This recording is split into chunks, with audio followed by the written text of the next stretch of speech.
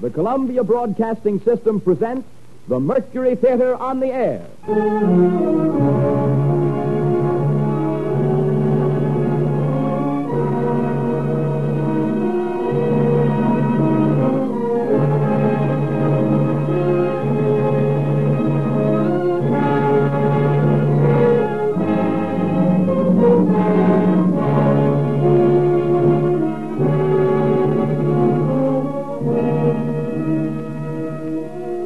Ladies and gentlemen, the star and director of the Mercury Theatre, Orson Welles.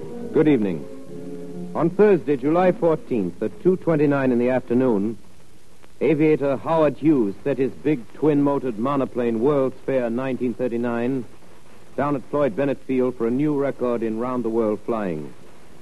From takeoff to landing, the trip of almost 15,000 miles took just 3 days, 19 hours and 17 minutes. That was about 3 months ago. But back in the 1870s, so Jules Verne tells us, a group of English gentlemen made a wager on what they were confident was a sure thing. Their clubmate, Phileas Fogg, had the fantastic notion that a man traveling from west to east could get around the world in 80 days. His attempts, as I think you'll agree, remain at the least more incredible than Mr. Hughes' achievements. And that's the story of adventure and breakneck speed that Orson Welles and the Mercury Theatre on the Air bring to life for us tonight. Jules Verne's Around the World in 80 Days, with Orson Welles as Phileas Fogg.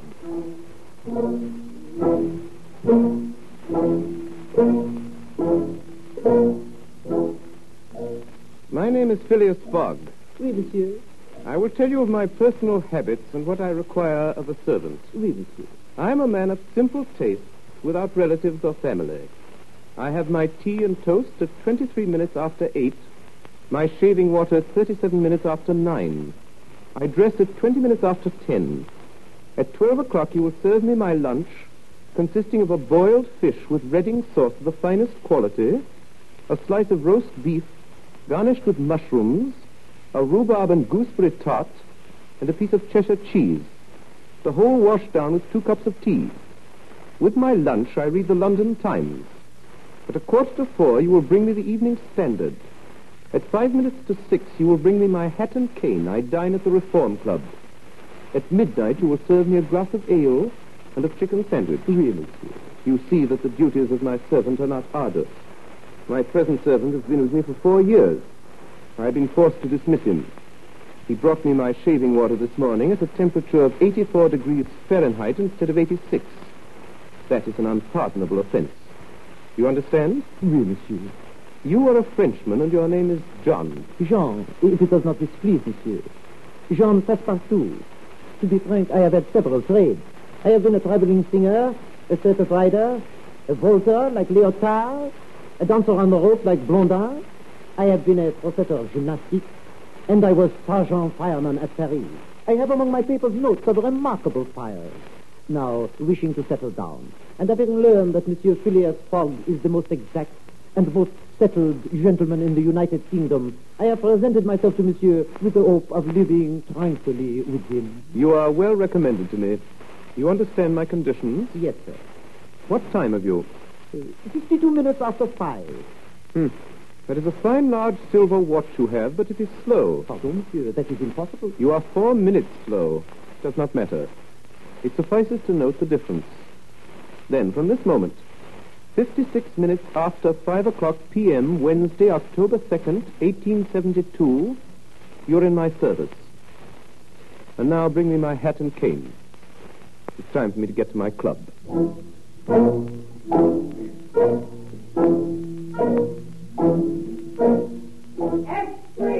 Extreme robbery. Read all about the robbery of Bank of England.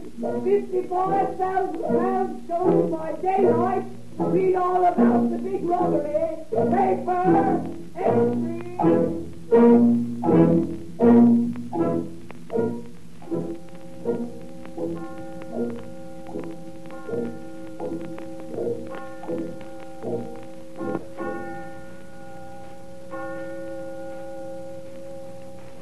Your deal, Mr. Fogg.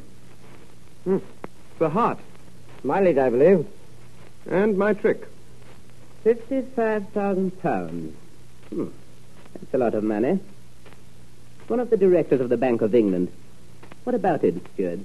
Well, the bank will write that off as a total loss, I suppose. I believe, on the contrary, that we shall quite soon put our hands on the thief. Detectives, the most skillful in the world, have been sent to America and the continent, to all the principal ports. They're very difficult for the man to escape. Queen of Spades. My trick, I think. Have you a description of the thief? He's not a thief. What? He's not a thief. The man who's extracted £55,000 in banknotes in broad daylight from the paying room of the Bank of England. Ten of hearts. I don't think so. I trump you. The Morning Chronicle assures us he's a gentleman. At the actual moment that the package of banknotes was stolen, our cashier was occupied in registering a receipt for 3 shillings and sixpence. His eyes couldn't be everywhere, but he had, before that time, noticed a well-dressed gentleman of good manners and distinguished air going in and out of the paying room. You have a very accurate description of him. I still believe that the chances are in favor of the thief. Seems to be a very skillful and determined fellow. There's no single country in the world in which he can take refuge. Nonsense. Where do you suppose he might go? I don't know about that. After all, the world is big enough. Was once upon a time. Your turn to cut, sir. How once upon a time? Has the world grown smaller by any chance? Without doubt. I agree with Mr. Fogg. The world has grown smaller, since we can go round it today in 10 times quicker than we could 100 years ago. Now, in this robbery case, that's what will make the search more rapid. Will make the escape of the thief easier, too. Your lead, Mr. Stewart. Diamonds are trump. Just because it's possible now to go around the world in 3 months. In 80 days, sir. Since the great Indian Peninsula Railway has opened its new section between Asagar and Allahabad, one can go around the world in 80 days. I have here a calculation made by the Morning Chronicle. London to Suez by rail and steamer, 7 days. Suez to Bombay, steamer, 13 days. Bombay to Calcutta, rail, 3 days. Calcutta to Hong Kong, steamer, 13 days. Hong Kong to Yokohama, steamer, 6 days. Yokohama to San Francisco, steamer, 22 days. San Francisco to New York, rail, 7 days. New York to London, steamer and rail, 9 days. Total, 80 days. Yes, but that makes 80 days. Not include bad weather, contrary winds, shipwrecks, railroad accidents, etc. It includes everything. Even if the Hindus or the Indians tear up the rails, if they stop the trains, plunder the cars, and scalp the passengers. It includes everything. 2 trumps. Theoretically, all right, Mr. Fogg, but practically... Practically also, Mr. Stewart. I'd like very much to see you do it. Depends only on you. Have to start together. Heaven forbid, Mr. Fogg. I'd willingly wager £4,000 that such a journey made under these conditions is impossible. On the contrary, it is quite possible. Well, do it then. Go round the world in 80 days? Yes. I'm willing. When? At once. Only I warn you, Mr. Stewart, I shall do it at your expense. Gentlemen, this is folly. Let's continue our game. Your lead, Mr. Fogg. Deal again, please. Well, there's a misdeal. Mr. Fogg, I'm taking you up. I wager £4,000. Oh, my dear Steward. You're not serious, are you? When I use the word wagers, it's always serious. Very well. I have £20,000 deposited with Baring Brothers. I'm willing to risk them. £20,000. £20,000 of the slightest unforeseen delay may make you lose. The unforeseen does not exist. But, Mr. Fogg, this period of 80 days is calculated only as a minimum. A minimum well employed is always sufficient. It means you must jump mathematically from the trains into the steamers, and from the steamers onto the trains. I shall jump mathematically. No, I'm joking. A true Englishman never jokes when so serious a matter as a wager is in question. Gentlemen, I bet £20,000 against who will that I will go around the world in 80 days or less. That is in 1,920 hours or 115,200 minutes. Do you accept? Yes, we accept. Very well. The Dover boat starts at 8:45. I shall take it. This very evening? This very evening. Today is Wednesday, the 2nd of October. I must be back in London in this very card room of the Reform Club, Pall Mall, on Saturday, the 21st of December, at 8:45 p.m., in default of which the £20,000 at present deposited to my credit with Baring Brothers will be yours, gentlemen, in fact and by right. Here is a check. Check for the full amount. Fogg, you're taking the 8:45 train for Dover. Would you not like to stop the game now and make your preparations? I am always prepared, sir. Diamonds or trumps? Your lead, Mr. Stewart.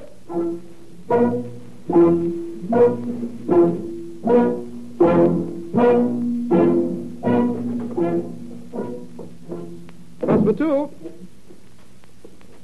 Passepartout. Oui, monsieur. Passepartout, it is the second time that I have called you. But it is not midnight, monsieur. I do not expect... I know it, and I do not find fault with you. Prepare yourself. We leave in 10 minutes. No trunks are necessary, only a carpet bag. In it 2 woolen shirts and 3 pairs of stockings. The same for you. We will purchase on the way. You may bring down my mackintosh and traveling cloak, also stout shoes, although we will walk but little or not at all. Also take this bag and take good care of it. There are 20,000 pounds in it. But... Yes? Monsieur is thinking of leaving home? Yes, Passepartout. We are going around the world.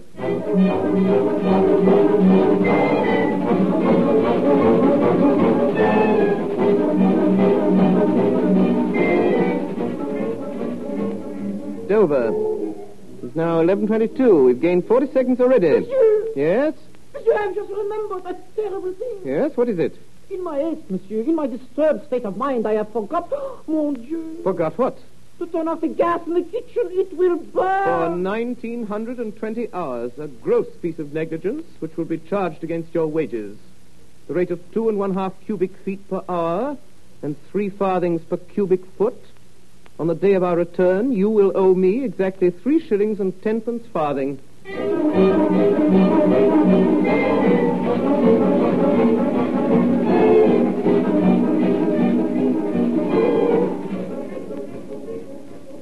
In the saloon of the Reform Club, our bet didn't take long to find its way into the press.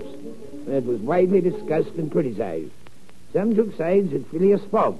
The majority declared him a visionary.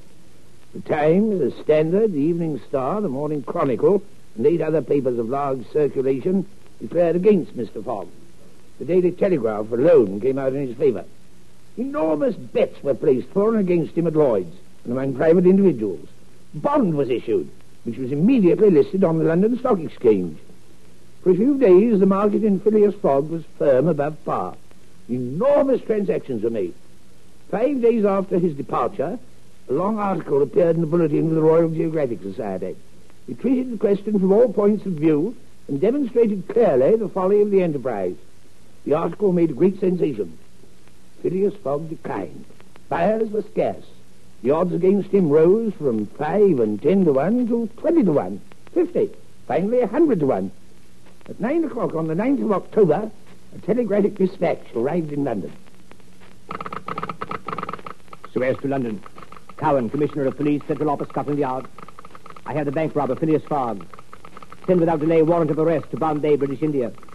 Detailed report follows by mail. And following him. Signed Fix, Detective.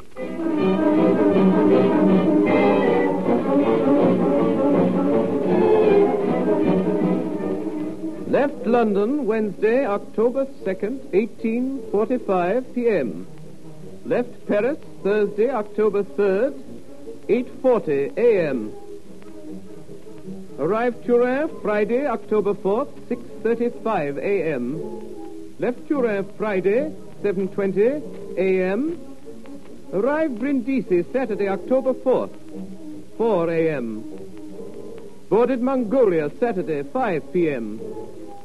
Arrived at Suez, Wednesday, October 9th, 11 a.m. 2 hours gained.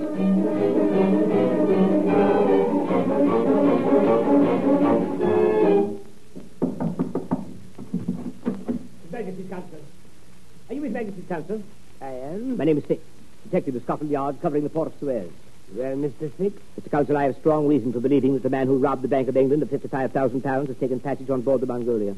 Indeed, Mr. Fix. A Frenchman came up to me on the pier with a passport, which his master decided to have visaed. The description on this passport is identical with that which we received from the Commissioner of the Metropolitan Police. I told him that his master must present himself in person at your office to establish his identity. I shall be interested to see. That was a heavy robbery. A magnificent robbery. £55,000. And 1/5 of the money recovered for the man who apprehends him. Mr. Fix, I earnestly hope you are right. But from a mere cable description, do you not fear you may be mistaken? that this may be an honest man after all. Mr. Counsel, great robbers always resemble honest people. Honest faces are the very ones that must be unmasked. It is a difficult task. To solve such mysteries is not a trade so much as an art. We detectives feel these people rather than know them. If the man is what you suppose, I doubt if he will present himself at my office. A robber does not like to leave behind him the tracks of his passage. Mr. Counsel, if he is a shrewd man as I think, he will come. To have his passport visaed? Yes. Passports serve only to incommode honest people and to aid the flight of rogues. I promise you that his passport will be in perfect order. But I hope you will not visa it. And why not? If his passport is regular, I have no right to refuse my visa. But, Mr. Counsel, I must detain this man until I have received from London a warrant for his arrest. You have no proof, Mr. Fix. Mr. Counsel, you know who I am. You know I represent Scotland Yard. Do you think I would detain an innocent man? I am asking you to help me capture a man who has stolen £55,000. That, Mr. Fix, is your business, but I cannot, as Her Majesty's counsel, legally... Come in. You're the consul, sir. I am. Here's my passport. May I ask you to visa it? You are Phileas Fogg, Esquire? Yes, sir. This man is your servant? Yes, a Frenchman named Passepartout. You come from London? Yes? And you are going? To Bombay. Well, sir, you know this formality of a visa is useless and that we no longer demand the presentation of a passport. I know it, sir, but I wish to prove by your visa my trip to Suez. Very well, sir. Yeah. Here it is. I thank you, sir. Good day. Now then, will you admit, Mr. Counsel, that this phlegmatic gentleman resembles feature for feature the robber whose description I have received? I agree with you, but you know that all description... I have a clear conscience in the matter. Since you will not help me, I shall take other steps. His servant appears to me less of a riddle than the master. Moreover, he is a Frenchman who cannot keep from talking. I shall not let him out of my sight. I shall follow them to the wharf. I shall follow them to Bombay.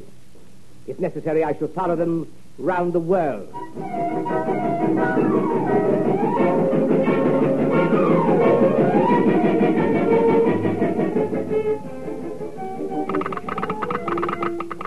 Arrest to London, Commissioner of Police, Scotland Yard. I have bank robber Phileas Fogg. Send without delay warrant of arrest. Bombay. Fix. Detective. From Suez to Bombay, voyage uneventful.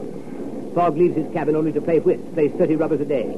No chance to speak to him. French servant, more communicative. Have exchanged several drinks with him. Says his master carries an enormous sum of money with him and fresh new banknotes. He has promised £1,000 to chief engineer if he makes Bombay 2 days ahead of time.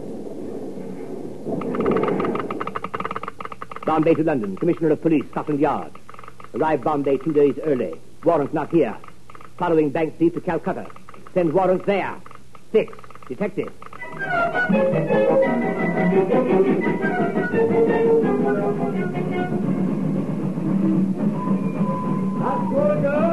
That's gonna go. All trains, all passengers leave the train. Monsieur. Yes? Monsieur, it is a calamity. Explain yourself. Monsieur, we are stopped. There is no more railway. Conductor. Sir? Conductor, where are we? Asparagus, sir. Where the railway ends? This railroad is not finished. No, sir. The papers announced the opening of the entire line 3 weeks ago. The papers were mistaken, sir. From Asparagus to Allahabad, the tracks are not finished. Passengers must be otherwise transported. Monsieur, what a calamity. This delay will ruin us. It was provided for. We have gained 2 days, which we can afford to lose. The steamer leaves Calcutta for Hong Kong at midnight on the 25th. This is only the 23rd. We shall arrive at Allahabad tomorrow and Calcutta on the following day. How far is it from here to Allahabad? 80 miles, sir. How may one get there? There are many ways, sir. 4-wheel Harris, e-book cart, palanquin. How long does it take to reach Allahabad by these methods? 2 days, sir. Perhaps 3. Too long. Is there no faster means of transport? No, sir. Think. Well, there's only one thing. Can go from here to Allahabad in less than 2 days, and that is not obtainable. What is it? An elephant, sir. Thank you. I shall acquire an elephant. 10 pounds an hour. No, sir. 15 pounds. Hire my elephant, Your Honor. I could not consider it. His name is Kiuni. He is an elephant of combat. Very swift and very strong. 30 pounds. But no, sir. 40 pounds. For so small a sum, sir, I cannot let him out of my sight. He is my only treasure, Your Honor. How do I know I should ever see him again? Then I will buy him from you. It is not possible. I will give you 1,000 pounds. Sahib, for such a beast, that is nothing. 1,200. No, sir. 1,500. Sir, I love him as though he were my own child. 1,800. I am not a greedy man, Your Honor. Your Honor, 2,000 pounds. I cannot refuse a favor to so noble a gentleman. Sahib, you may have my beast, and I will be your guide. Passepartout. Oui, monsieur. The carpet bag. We start at once. Mr. Fogg. Mr. Fogg. Sir? Mr. Fogg, allow me to introduce myself. My name is... Mr. Fix, I believe. It is indeed, sir. Though it surprises me that you know it. I always know the names of my fellow passengers. Can I be of service to you, sir? Mr. Fogg, you have acquired this elephant, the only one within 20 miles. That is correct, sir. And with it you hope to reach Allahabad tomorrow? I do, sir. Then I beg you, sir. I'm in as great a hurry to reach Calcutta as yourself. If only you will permit me to accompany you, I shall be more than happy. Detective Fix to Commissioner of Police, Scotland Yard. October 23rd, left a Surga. 11:30 a.m. on elephant back. Phileas Fogg in one of the howdahs, I in the other. The French servant between us astride the animal. The Parsi guide perched on the elephant's neck. At nightfall, we entered the jungle, proceeding at a steady, rapid pace. As we proceeded, the forest grew denser. Fogg is untiring. The man is made of iron. Towards morning, we entered the territory of Bundelkund. Allahabad now only 12 miles to the northeast. At a little before 2, the elephant, showing signs of uneasiness, suddenly stopped. Yoni, but that! Why does he stop? I do not know, sir. I will see. Salati Yoni. Ramin, sir. It's very dangerous. They come towards us. He must remain still. If the elephant is hidden behind these trees, they will not see us.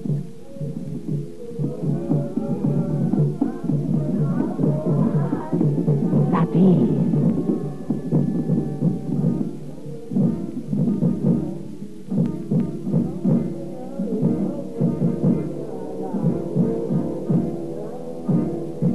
First came the priests with mitres on their heads. Behind them in a car with large wheels was a statue with 4 arms. Its body colored dark red, its eyes haggard, its hair tangled, its tongue hanging out, its lips covered with henna and beetle. Around its neck was a collar of skulls, around its waist a girdle of human hands. What is that statue they're dragging? Kali, the Hindu goddess of love and death. Of death, perhaps. Of love, never. That ugly old witch. No, in my country. Silence!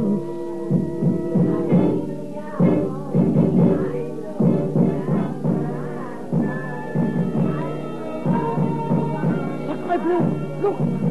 Look there! A woman! She's beautiful. 2 priests were dragging her along. A young woman, half conscious, deathly pale.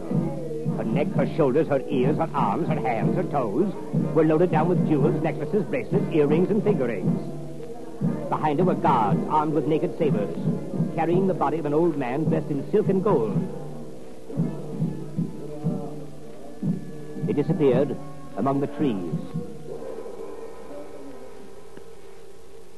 Tell me, what is sati? Sati, Sab, is a human sacrifice.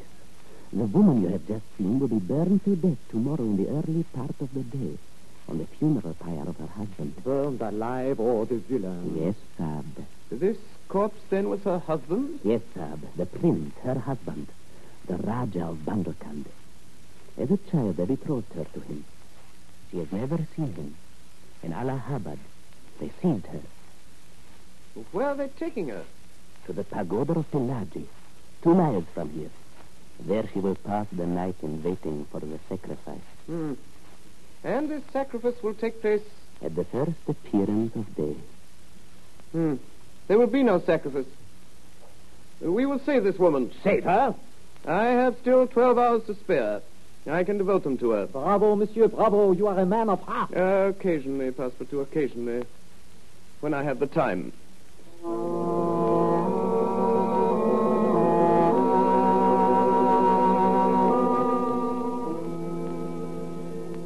Waited for nightfall. 12:30, reached the pagoda of Pillaji. Found it heavily guarded.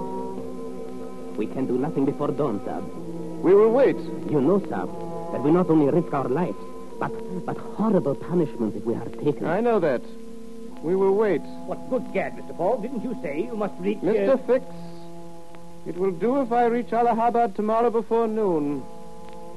We will wait.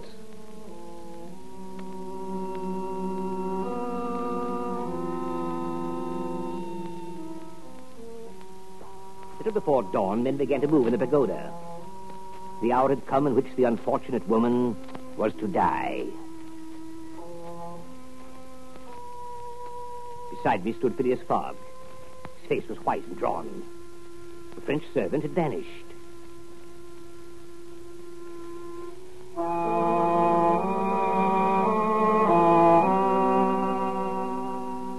The doors of the pagoda were now opened. An intense light came from the inside. We could see the victim all lighted up, being dragged by two priests to the outside. She seemed to be drugged. In Phileas Fogg's hand, I saw the glint of an open knife. The crowd began to move towards the river. There stood the funeral pyre with the Rajah's body. In the half-light, we could dimly see the victim motionless, stretched beside her husband's corpse. A torch was brought. Then there took place a most extraordinary occurrence. The dead Rajah moved. He was seen suddenly rising upright, like a phantom, raising the young woman in his arms. Descending from the pyre amidst clouds of smoke, he advanced rapidly towards us, between the lines of Brahmins groveling on the earth with terror. Now he was only a few yards off. Quick, my master! Passepartout! Yes, quick, run before they see. Master! Aye! A few bullets flew around us, and an arrow pierced Phileas Fogg's hat. Soon we were out of range. At 11:45, we entered the streets of Allahabad. The young woman we had rescued from death lay still unconscious in the arms of Phileas Fogg.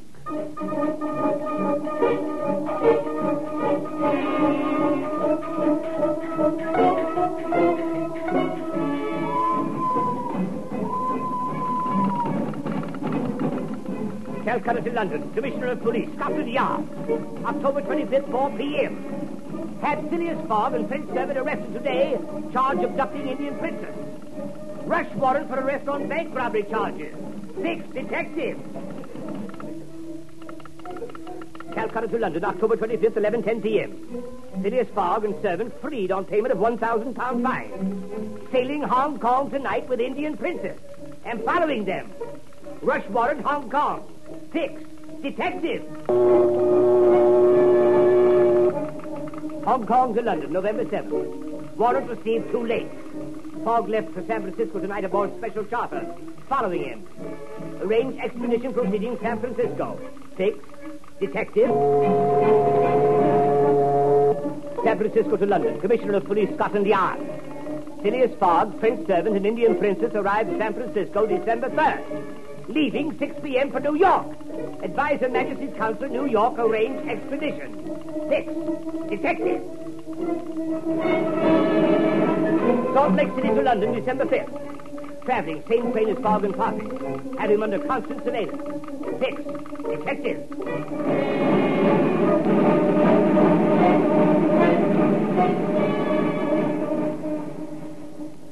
You are listening to a CBS presentation of Orson Welles and the Mercury Theatre on the Air in an original adaptation of Jules Verne's Around the World in 80 Days. The performance will continue after a moment's intermission. This is the Columbia Broadcasting System. Jules Verne's Around the World in 80 Days, as adapted for radio by Orson Welles and performed by the Mercury Theatre on the Air.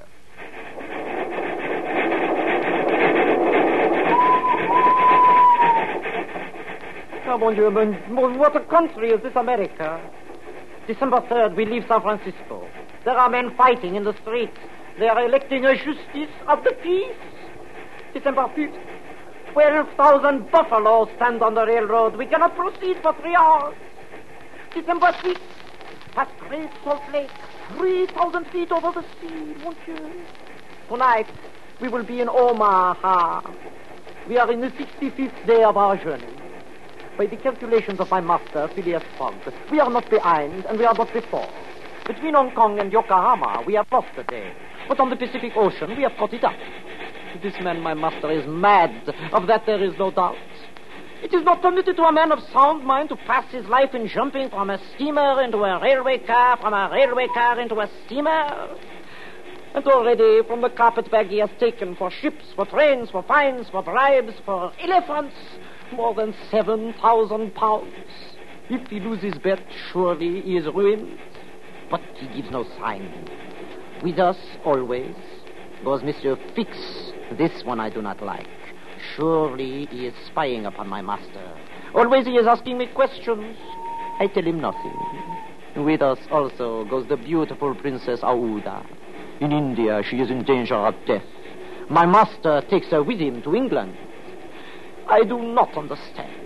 With a woman so beautiful, he is always so cold, so formal. Mon Dieu, these English. He has taught her to play whist. All day they sit, all day they play. Madam, your turn to cut. Hearts are trumps, Mr. Fogg. Your lead, Mr. Fix. 7 o'clock. The train has stopped. Passepartout, come with me. We will see what has happened. Excuse me, madam. Engineer, what is this? Why do we stop? Well, there's medicine boat, sir. Word just come through. The bridge is shaky. Can't pass. And what do you propose to do? I couldn't say, sir. Guess we're stuck. Bridge shaky, won't bear the weight of the train. We will not, I suppose, remain here and take root in the snow. We've telegraphed Omaha for a train. It'll be 6 hours at least before it gets here. Cannot the river be crossed in a boat? No, can't be done. Creek swollen with the rain. You'd never make it. Make it? I fail to understand. I have contracted with the Central Pacific Railroad to convey me from San Francisco to Chicago.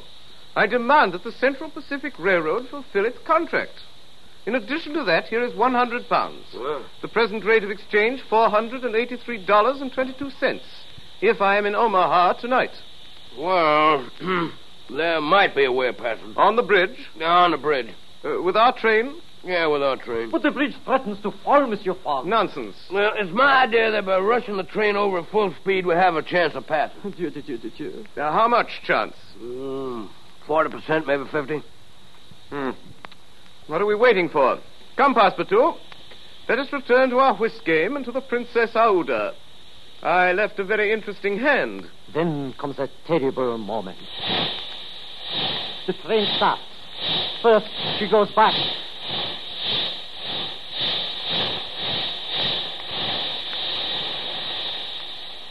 And then she goes towards the bridge.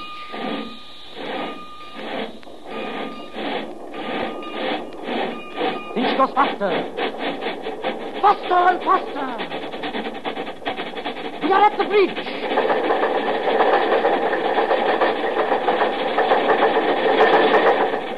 We have crossed. Good heavens! What was that? Sacre Dieu. That was the bridge falling behind us.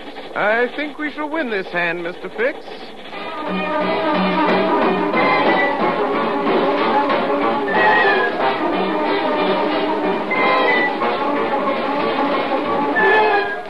December 8th.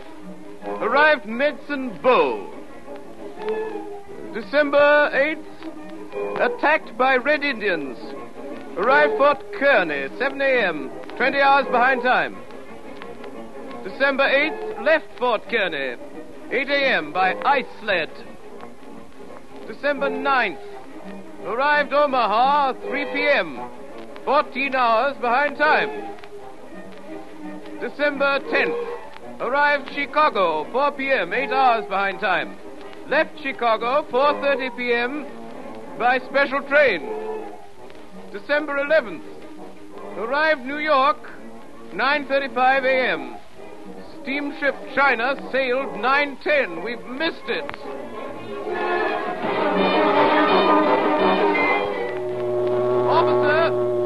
Officer, when does the next ship sail? Well, the Perrier leaves on December 14th, sir. And arrives in England when? It doesn't go to England. It lands in Havre December the 24th, sir. Is there any vessel which arrives in England by December 21st? None, sir. Then I must arrange that one shall. Come, Passepartout, and bring the carpet bag.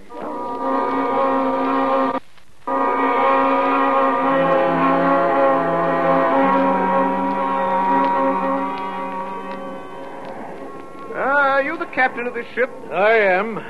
I'm Phileas Fogg of London. I am Andrew Speedy of Cardiff. Excellent. Are you ready to sail? In an hour. You are loaded for... Bordeaux. Your cargo? Gravel. You have passengers? No passengers. Never have passengers.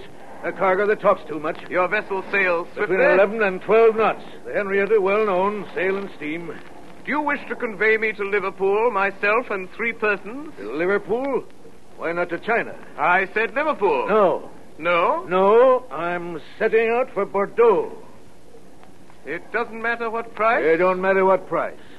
But the owners of the Henrietta... The owners of the Henrietta are myself. The vessel belongs to me. I will charter it from you. No. No? I will buy it from you. No. No. Well, will you take me to Bordeaux? No, not even if you paid me $200. I offer you 2,000. For each person? For each person. And there are 4 of you? 4. I leave at 9 o'clock. It is 8:30. At 9 o'clock, we will be on board.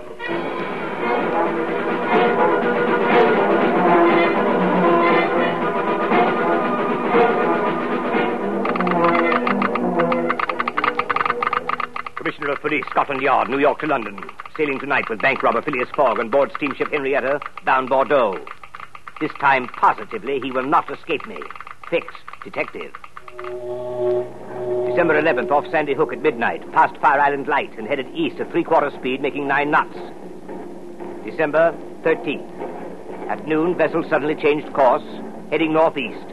Speed increased to 12.5 knots. Captain nowhere to be seen. Phileas Fogg at the helm. No whist has been played since we started. Indian Princess remains below. December 14th. Find captain missing. Detect curious attitude in crew. Last night heard strange noises in forecastle. In the afternoon, barometer fell. Still no sign of captain. December 15th. Discover captain has been locked in his cabin for 2 days. Crew heavily bribed. Vessel no longer headed Bordeaux, but unknown destination. Running into heavy weather. Late this evening, overheard conversation on deck between Fogg and chief engineer. Everything now clear. You are certain of what you say, engineer? I'm certain, sir. Don't forget that since our departure, all our furnaces have been going. And although we had enough coal to go under a small head of steam from New York to Bordeaux, we've not enough for a full head of steam from New York to Liverpool. I will take this matter under consideration. Passepartout. Oui, monsieur. Go below and bring up the captain. Monsieur, I fear I shall find a madman. Do as I say. Oui, monsieur. Engineer, you will keep up your fires and continue on your course until the complete exhaustion of the fuel. Don't let the fires go down. On the contrary, let the fire continue full. Where is he? Where is he? Good evening, Captain. Oh, you scoundrel. Captain Speedy, you will forgive me for any slight inconvenience I have caused you, but you are an obstinate man, and my business is urgent. Pirate, where are we? 770 miles from London. Sea skimmer, what have you done with my ship? I have sent for you, Captain, to ask you to sell it to me. No, by all the devils, no. Then I shall be obliged to burn her. To burn my ship? Her upper portions, for we are out of fuel. Burn my ship? A ship that's worth $50,000? I offer you $60,000. Almighty heaven. Well, Captain, what do you say? And the iron hull will be left? The iron hull and the engine, sir. Is it a bargain? A bargain. Passepartout. Monsieur. The carpet bag. Captain Speedy here is your money. Count it, please, and don't let all this astonish you. Know that I shall lose £20,000 if I'm not in London on the 21st of December at 9:15 in the evening. This ship is now mine? Certainly, from keel to the truck of the mast. All the wood she carries. Very well, Captain Speedy. You may resume command of your ship. Dismantle the furniture and fire up the debris.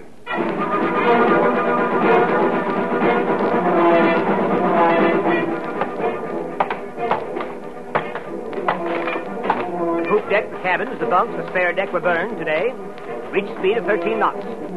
December 19th, rafts, masts, and spars consumed. December 20th, the railings and remaining portions of the deck fed to the furnace. At 7 in the evening, sighted coast of Ireland, fast at light. At 10 o'clock, arrived off Queenstown. Mr. Fogg. Yes, Captain? Mr. Fogg, you're a brave man. Thank you. From the bottom of my heart, I pity you.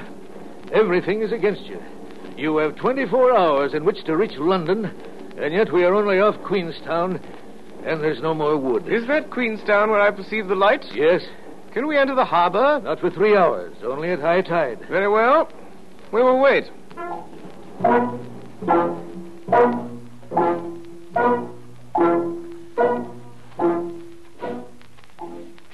At 1 a.m, what was left of the Henrietta entered Queenstown Harbour. We landed immediately. At 1:30, we boarded a train, arrived at Dublin at dawn, embarked on the Liverpool packet. At 20 minutes before noon, the 21st of December, Phileas Fogg finally landed on the quay at Liverpool. He was now only 9 hours from London. At this moment, with what I must admit was a heavy heart, I approached him and put my hand on his shoulder. Sir? You are really Phileas Fogg? Yes, sir. Then with this warrant, in the name of the Queen, I arrest you.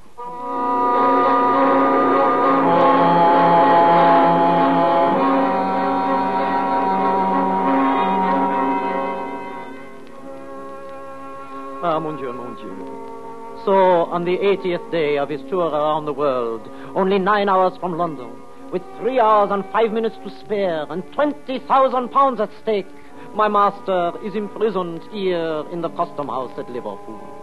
I am desolate. It is snowing. Mon Dieu, what shall I do? All morning we wait.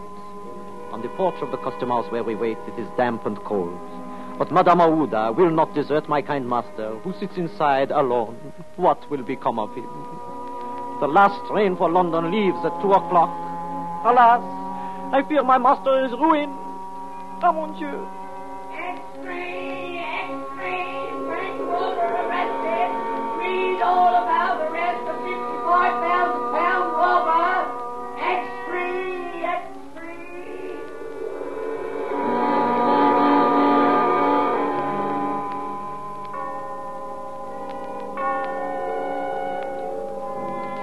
The last train has left. Ah, yes, madame. This is truly the end. Mr. Fogg! Mr. Fogg, madame! Passepartout! What is it, scoundrel? I have made a mistake, a terrible thing. Quickly, quickly, come with me. Hurry, or your master will be ruined. Oh, Mr. Fogg. Oh, Mr. Fogg, forgive me. Sir? Oh, pardon me, sir, pardon. I made a terrible mistake, a dreadful error, an unfortunate resemblance, sir. You are not the robber. You are not the robber. The robber was arrested in Edinburgh this morning. You may go, sir.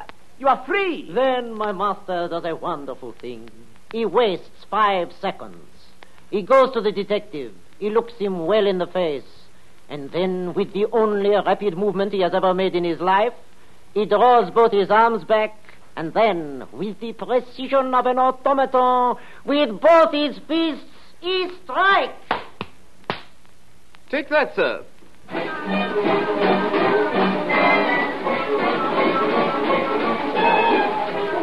We jump into a carriage, and in 5 minutes we are at the station. It is 40 minutes past 2. Phileas Fogg orders a special train.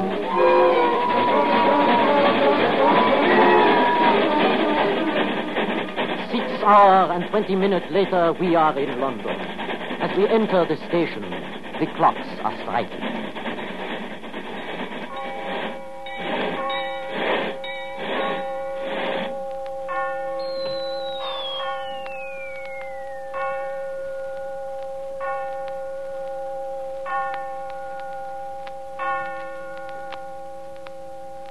My friends, I've been around the world in 80 days and 15 minutes. I've lost.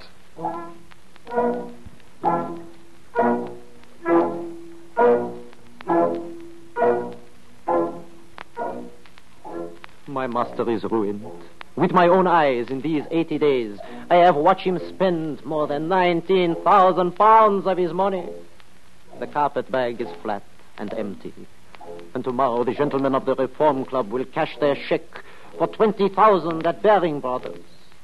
Sadly, this evening, we return to the house in Savile Row. In the kitchen, the gas is still burning. Our neighbors do not know we have returned.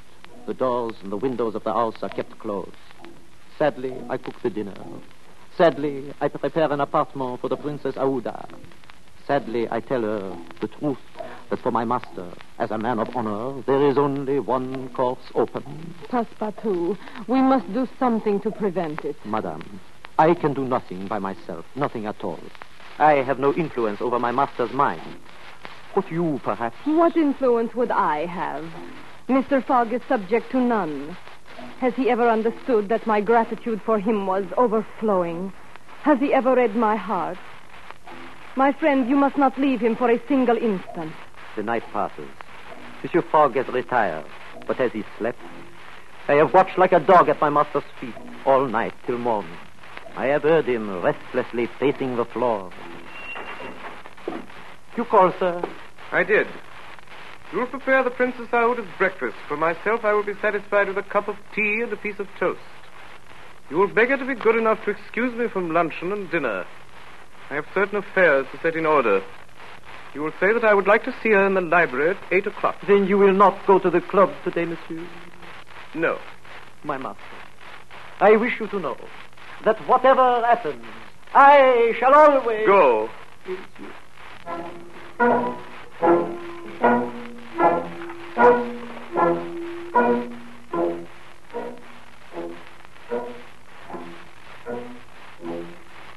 I have desired to speak with you this evening, madame, in order to beg your forgiveness. Mine, sir. Can you ever forgive me, madam, for having brought you to England? I, Mr. Fogg? Be kind enough to allow me to finish. When I thought of taking you so far away from that country which had become so dangerous for you, I was rich, and I counted on placing a portion of my fortune at your disposal. Your life would have been happy and free. But now, madam, as you know, I'm ruined. I can no longer... I know it, Mr. Fogg. And I, in turn, ask you, will you pardon me for having followed you? And who knows, for having perhaps assisted in your ruin by delaying you? Madam, you could not remain in India, and your safety was only assured by removing you so far that those fanatics could not retake you. But, Mr. Fogg, was it not enough that you should rescue me from a horrible death without feeling that you were obliged to assure my position abroad? It would have been my pleasure, madam. Events have turned against me. However, I ask your permission to dispose of the little I have left in your favor. But you, Mr. Fogg, what will become of you? I, madam, shall not need anything. But how, sir, do you look upon the fate that awaits you? As I ought to look at it. Whatever the future holds for you, so kind a man as you could never be in want, I am sure. Your friend... I have no friends, madam. Your relative? I have no relatives. I pity you, Mr. Fogg. Solitude is a sad thing. Is there not one heart into which you can pour your troubles? They say that with two, misery itself is bearable. They say so, madam. Mr. Fogg, you will not think me bold if I ask you whether you might wish at once a relative and a friend. Will you have me for your wife? You close your eyes, Mr. Fogg. Will you not look at me and answer my question? I love you. Yes, in truth. By everything most sacred in the world, I love you. And I am yours. Ah, my friend. Did you ring, sir? Passepartout. Oui, monsieur. You will notify the Reverend Samuel Wilson of Marylebone Parish of our intention to be married as soon as possible. Bon, monsieur. It is not too late to go now, is it? Never too late, monsieur. It will be for tomorrow, Monday. For tomorrow, Monday, my dear? For tomorrow, Monday. Yes, monsieur. Yes, madame.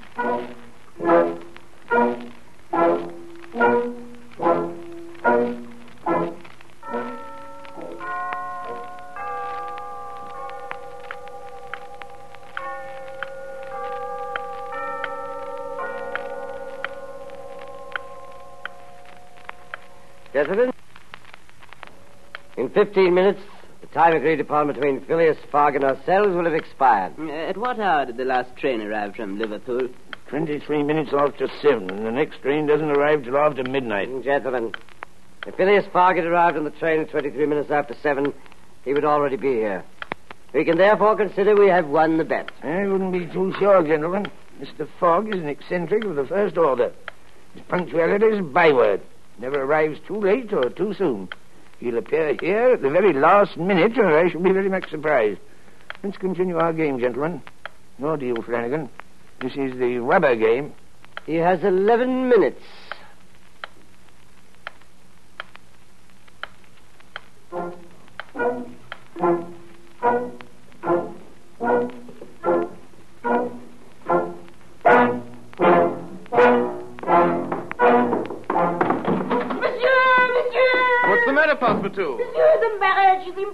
Impossible? What do you mean? What stands in the way? Impossible tomorrow, sir. Explain yourself, Passepartout. It is impossible tomorrow, monsieur. Tomorrow is Sunday. Monday, Passepartout. Today is Saturday, monsieur. Have you lost your mind? Today is Sunday. Yes, sir. Today is Saturday. Saturday? Impossible. Yes. You have made a mistake of one day. We have arrived 24 hours in advance. Today is Saturday, the 21st. We have 10 minutes. We have won. We are saved.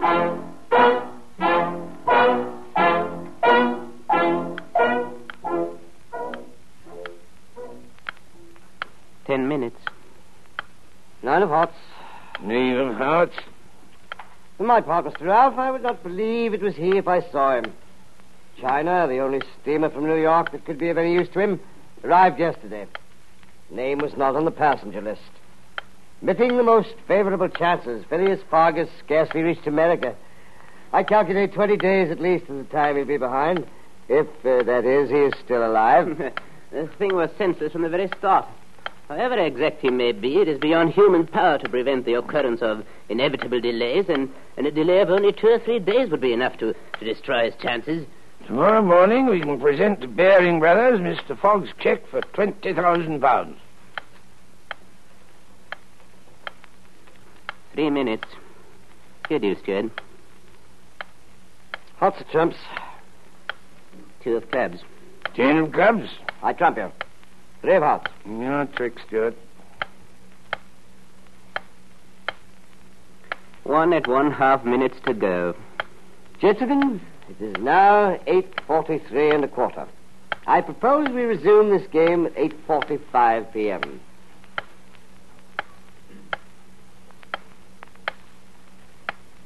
Gentlemen, we may safely congratulate ourselves. The bet is won. 1 minute, 5 seconds. 50 seconds left. 40. 25. 15. 14, 13, 12, 11, 10, 9, 8, 7, 6, 5, 4, 3, 2. Good evening, gentlemen. It's a good wager. I'm afraid you've lost.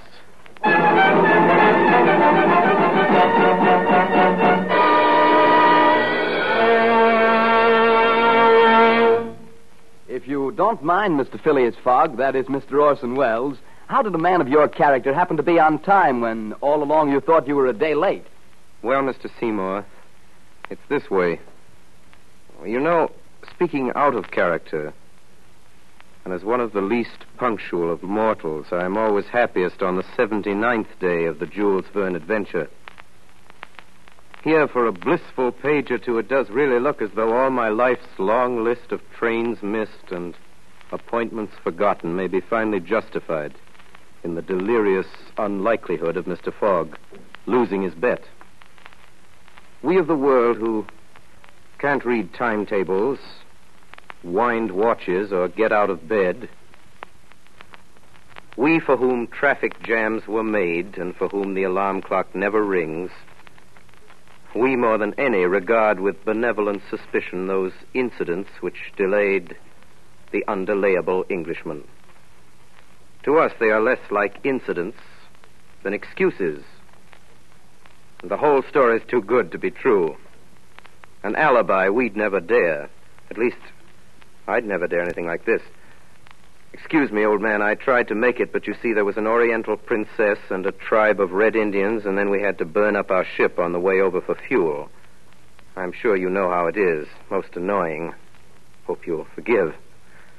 As I say, it sounds like the ultimate, the magnificent alibi it ought to be, but... oh, horror. There appears in the last chapter a Jules Verne nick in time. An unpredictable split infinity that flings the truth in our teeth and turns the timetables. And here our envy turns to loathing as we, who are always late, realize that the 81st day is actually the 80th. that the 5 minutes after midnight is really the 11th hour, that Phileas Fogg made it and is lost to us. Well, Mr. Seymour, here's the solution. At a period when your grandfather saw the sun pass the meridian 80 times, Mr. Fogg, rushing precisely around the globe toward the sun, celebrated this solemn and unavoidable occasion 79 times only and gained a day. Myself, I don't understand it even after I've explained it. But you do, I'm sure. You who get there and keep nobody waiting.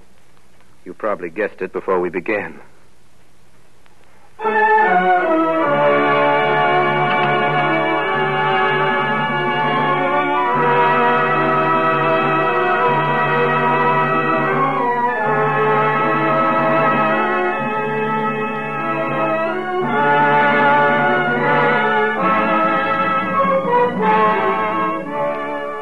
You have just heard Orson Welles' original adaptation for radio of Jules Verne's classic Around the World in 80 Days.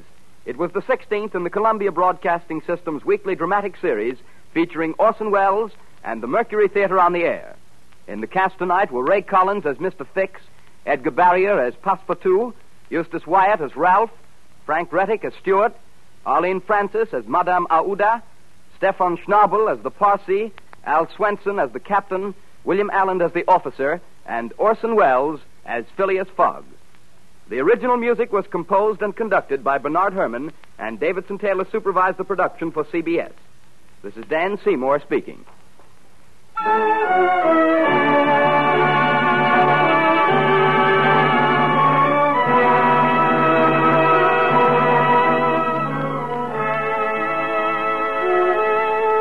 Next week, The War of the Worlds by H.G. Wells, with Orson Welles as producer, director, and featured artist, supported by the Mercury Theatre on the air.